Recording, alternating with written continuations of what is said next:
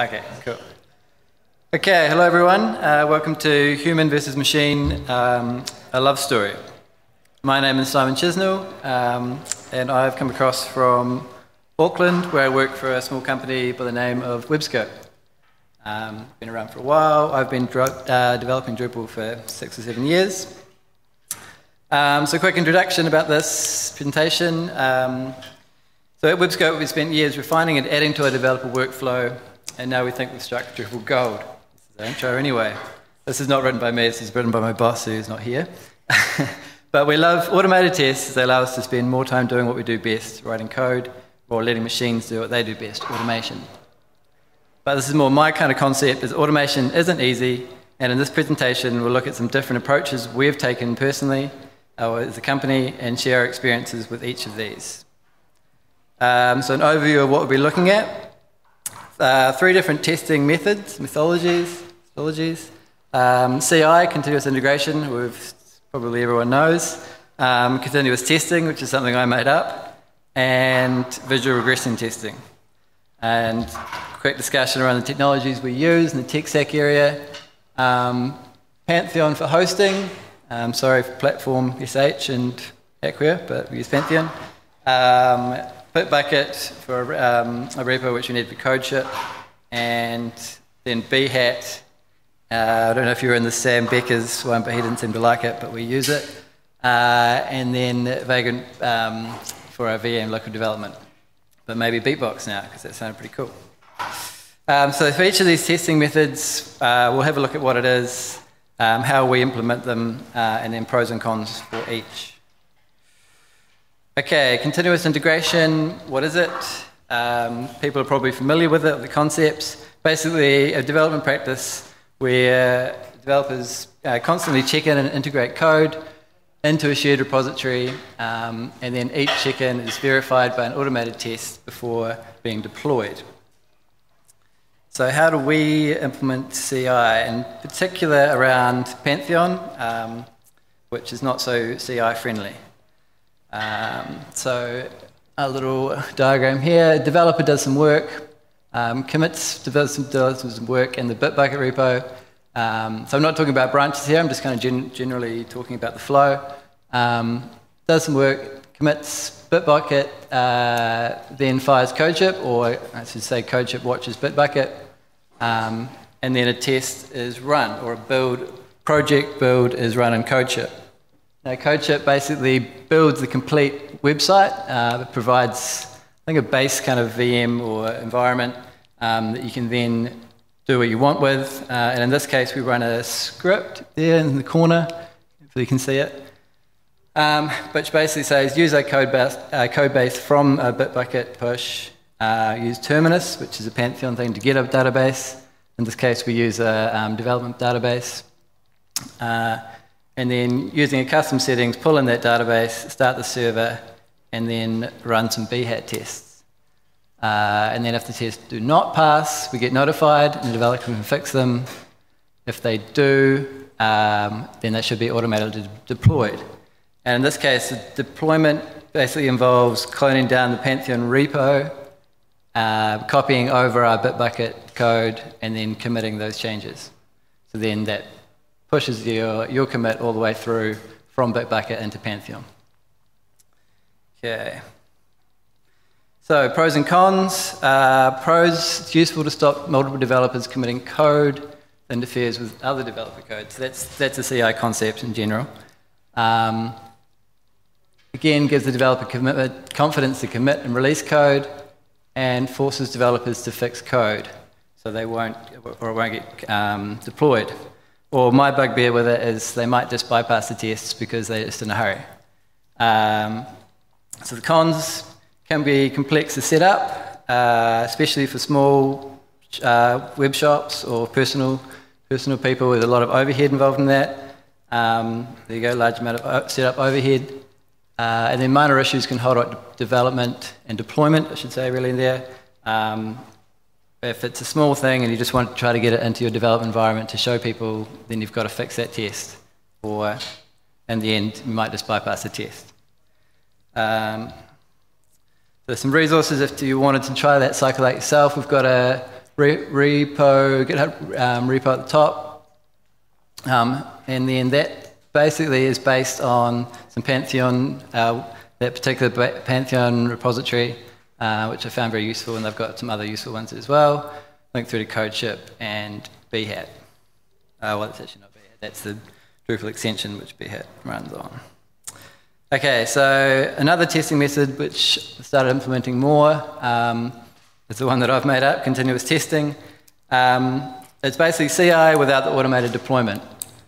So it's less likely to interfere with day-to-day development. So the concept is more, it'll fire it'll run on every commit, it'll run your tests, but you don't have to worry about it. You don't have to worry about if it's going to do a deployment. You don't have to worry about running a test locally. It's just constantly running in the background. So basically follows a similar process to CI, except there's no deployment at the end of the cycle, and we only use, another advantage, only use the Bitbucket repo to hold files required for the tests. Actual test build is fired by Codeship API. So I won't demo that, I will demo it shortly, but so a little diagram of that. So this time we're working directly on the Pantheon branch, whatever it may be, develop, or if you've got a multi-dev branch. And you make a commit, and we use Pantheon's Quicksilver hook, which basically allows you to run anything you want on certain actions in the Pantheon repo. So in this case, we run a command which calls in calls a PHP script to run, which then triggers a Codeship build. So previously, prior to this, we've set up Codeship, a Codeship project and everything ready to go, and then so basically the Pantheon commit fires off a command to run that Codeship build. And then test passed, nothing happens. Deployment will still be handled by the developer in the usual kind of concept with Pantheon. However, if tests fail, then they get notified by whatever means you want, Slack or email or anything you desire. Okay. So pros and cons to continuous testing. Pros only requires code to level 1 repository, so this is a big one for us. Me personally, especially, I didn't like code living in Bitbucket and Pantheon. Uninterrupted deployment, so if you're in a hurry, you just want to get things into branch or onto Pantheon to show a client or something, it goes straight through, and then because of this, test should never need to be bypassed. Some cons, failed tests won't stop deployment, and then basically as a side thing, bad code can make it through more easily, so it's not a foolproof gate. It's more of a notification that that your tests are running okay, that your code base is going okay. What else have I got there? Oh, that's right. It's not really using testing platforms as they are intended. It's kind of a hack that we've come up with to be useful for Pantheon. Okay. So resources for that. That's top one is another repo we created. It's got everything you need to basically set up and try to run this kind of cycle, this method, and then the same Codeship and Drupal there. Okay, so I'll do a demo, which is going to be exciting. Okay.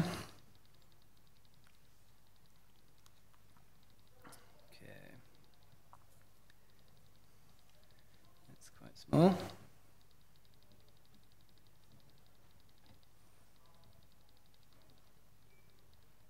Okay.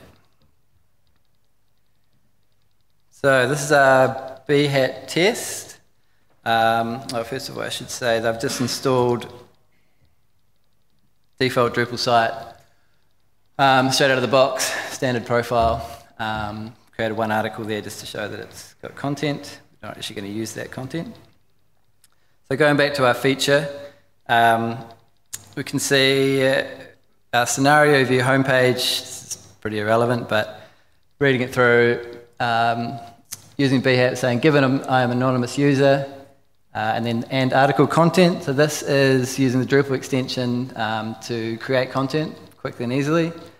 So to create those 3 nodes of article content with title, status, and body, and then go to the home page and then telling us what we should see. So we should see those 3 articles. Okay. can probably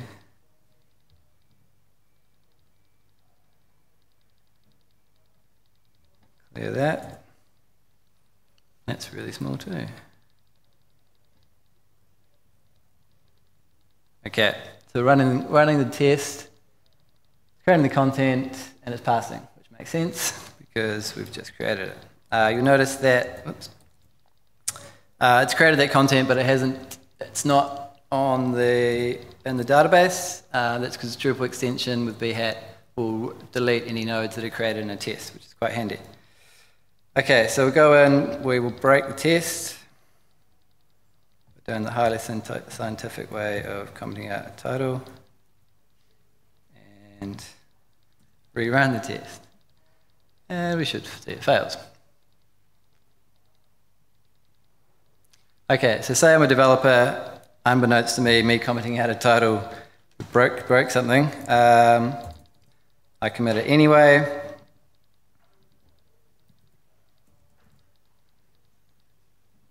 Bad commit titles.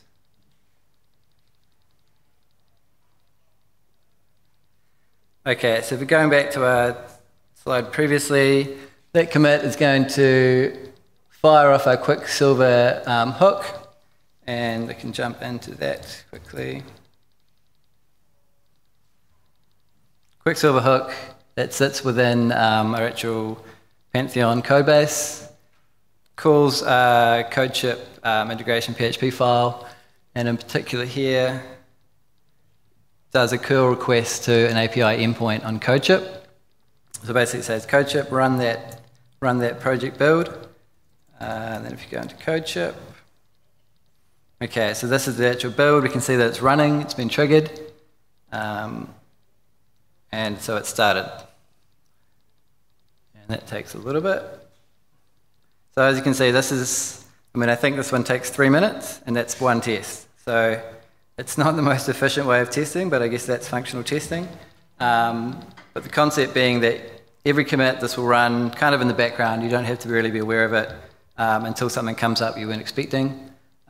This is particularly good for front-end developers if they don't like to run tests locally. They won't even be aware that it's being run on every commit. Okay, so we look into the setup of the Codeship build or project. You can basically tell Codeship to run whatever commands you want when the project starts. In this case, we run a script and with a couple of arguments. Now if we go into that script, is it big enough? It's kind of big enough.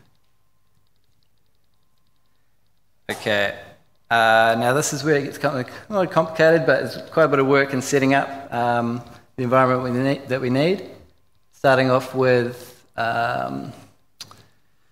removing some guff, hex debug that comes with the composer, installing installing ImageMagick.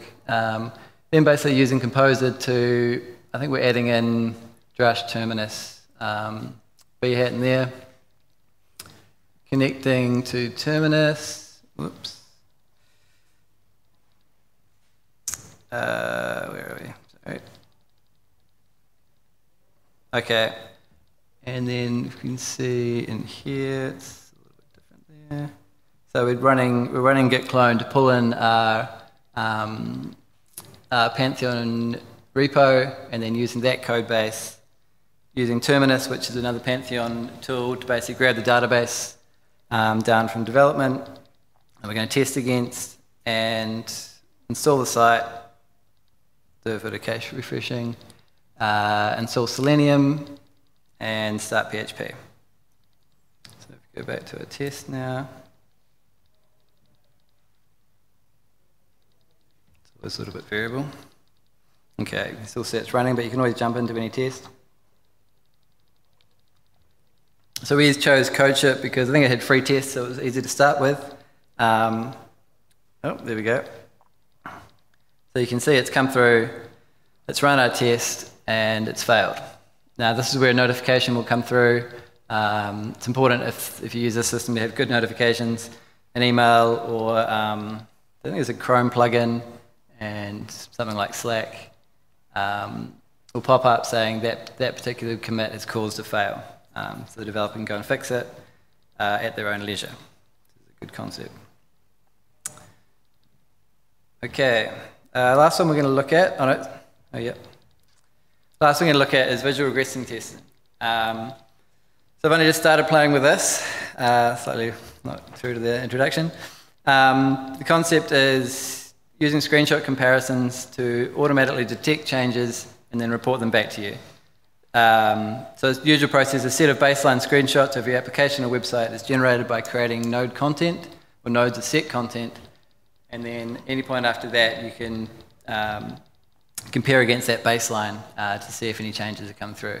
Only really useful for after base development or after the website's been developed, but can be very powerful. So usual process is two-prong. Developers either a content type or the entire project's complete, comes up with some baseline images or baseline tests. So I'll give a quick demo of that, and then runs this Behat command or a set of tests essentially to create those baselines. And then maybe a month later he comes back, decides they want to work on something else in the project, makes code changes, etc., and then runs a different suite of tests to test against that baseline. Okay, maybe I'll just go straight into a demo of that.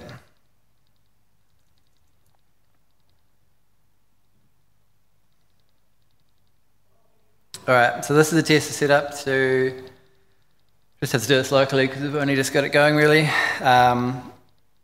This is a test to create that baseline. So advantage of Behat for regression testing, Behat and Drupal extension, is you can easily create nodes of set content. So everything being the same, they should always look exactly the same.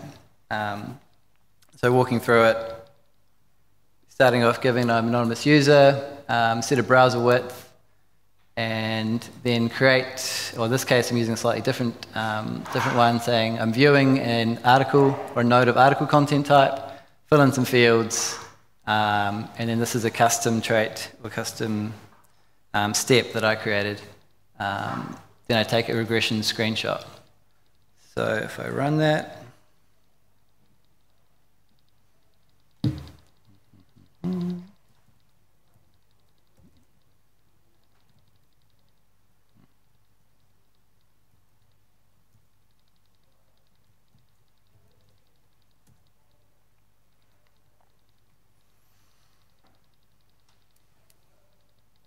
oh, we're down there again, sorry.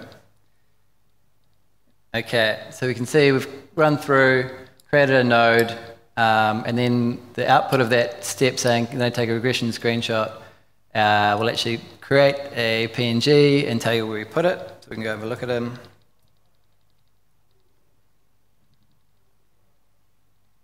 Okay, here's a lovely screenshot with a rabbit.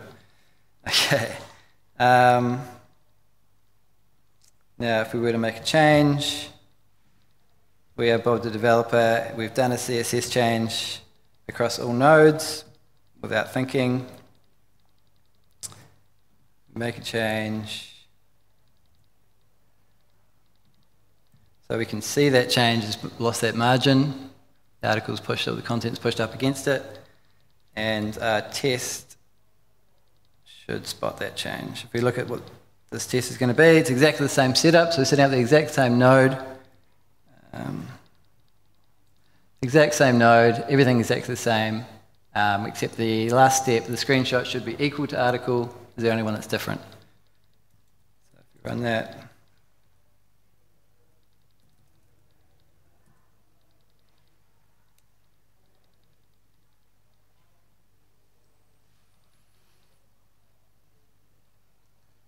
sets it up, and it passes, which it's not supposed to do.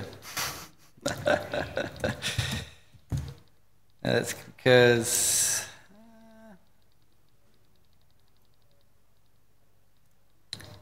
we'll just try it again. Maybe because I haven't set up the settings correctly. Hey. Okay, and you'll actually see we get some output from that saying files are not equal, and it'll output a comparison file of the differences. We can have a look at that again. Okay, it's not ideal, but it'll give the developer a chance to find something to start with or a starting point. Okay, the pros and cons of this one. Pros can test entire pages and nodes for bugs, obviously because it's the entire look of a node. So it'll catch unintended visual changes. Styles might change for one thing that you didn't realize impacted another. Can be used for cross-browser testing as well. You could either do locally or with BrowserStack with a bit more setup and time. It's really great for testing module and core updates because obviously you never know how they might impact a site. That along with standard Behat testing. Cons doesn't work well with dynamic content, so you notice I've used a set node there because we can then maintain exactly what's in the content. But even things like a time might change if you've got a time output on a node or something, or in particular views. As a developer, you'll be developing away, you'll have some rogue nodes in there, like in the home page, for instance. If we tested that, that dummy article is going to sit there, so it's always going to break. Other cons, it can be difficult to set up and maintain. I think we're going to start running into that soon. And then the baseline screenshots require constant updating. So that's something you've got to be aware of. Same resources really. Again, put everything we've done into a repo there. And then the bottom one there is some base Behat steps that I've used for the actual screenshot comparison. Okay, so summary. Continuous integration gives you a complete test suite, but it's a lot of work. CS will hopefully get you going quicker and works better, in my opinion, for smaller teams. Visual integration is great for testing completed sites. I haven't actually changed that text. Testing is a pain in the ass, but it's better to test something than nothing and get something in there. Thank you.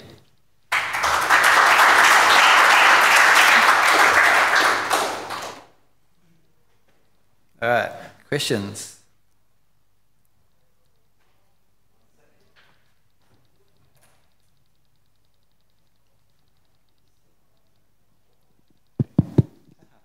All right, cool. Thank you very much, Simon. Do we have any questions over here? Yes. With the regression testing, is it possible to sort of like ignore parts? So like you were saying that it was tough with dynamic content. How do you get it to work then if something like with views or something like that? Yeah, I think does it just not work at all? Or? There's some ones like Shuv and things, some kind of completed ones. So that kind of one I showed you was something I've basically pulled together really in the last week and want to start using. It's something I want to do. But the deeper you delve into that, the more complex it is. And there are, I mean, if you Google visual regression testing, and there are ones out there that do it, but they're kind of complete systems. And sort of what I was trying to get at in here was it's better to start off with a baseline. So maybe to start off with your base content types. But maybe, yeah, if you've got more time and passion, then you could delve into that more. Yeah. In my experience, some of those things like timestamps, you can stub out content with the same timestamps so that you know your views are always going to look the same. It's just a lot more effort. Yeah, that's trade-off always. Okay.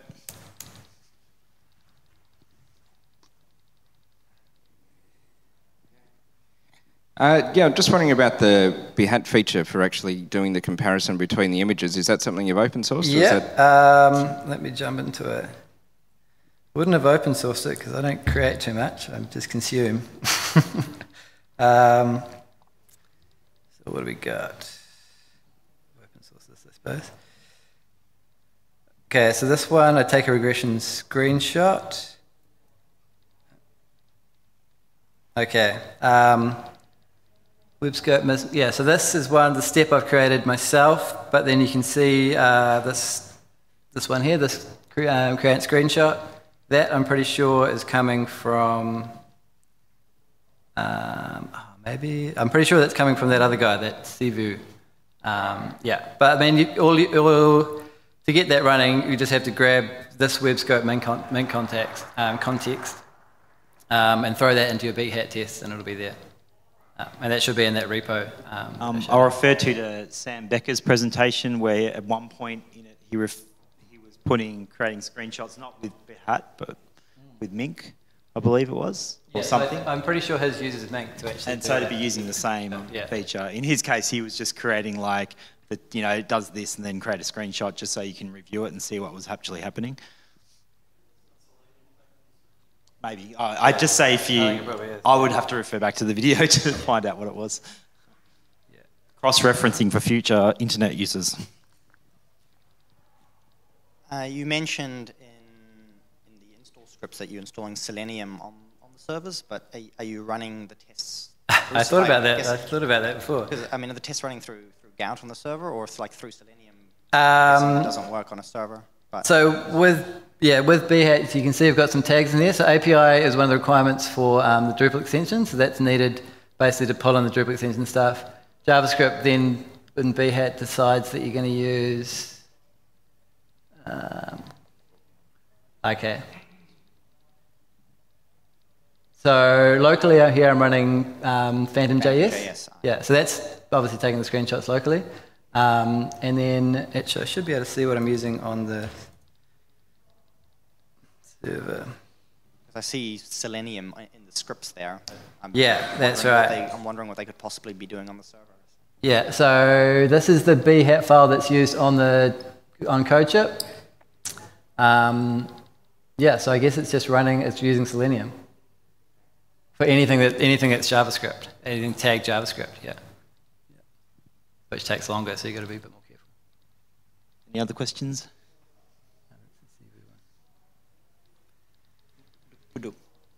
Yes. Do you find Codeship flaky at all? We were actually using it with Docker, using their Docker integration stuff, and we got a. I mean, it was great, but we did get a few false positives, false negatives. False negatives. Yeah, I think. I mean, in parts and other projects, we've got more and more complex in our testing, and we used to use Codeception, and we found that more flaky. I don't know if it's just Codeception or because it's putting more in the system, or just because they're more complex. But again, it's kind of like I prefer to start off baseline, get things going, and then start with that. Move into the more complex if you can. But yeah. Tom. I'm just wondering about Codeship. Do they keep the environments up after the build so you can do any debugging? Yes, yeah. You can, so you can jump in. So this is a failed one. You can see a history of them. So that's one thing. So there's obviously been a lot more, but because I'm running the same project over and over again with the CS kind of concept, it's just rewriting this top one, but any particular one you can jump into and then SSH into. Right. Can you actually access the site? No. Yeah. You can. The best you can do is run like a link server or something, and or a link browser. There's a really good tool called Probo that we just started using. It actually builds out your pipeline, your build. But it shuts down the container afterwards, and you can still access the site at that point in time. Okay, it could be good. Yeah. Cool. Thanks, so. The all popular UAT testing. Client sign off. Have we got any more questions?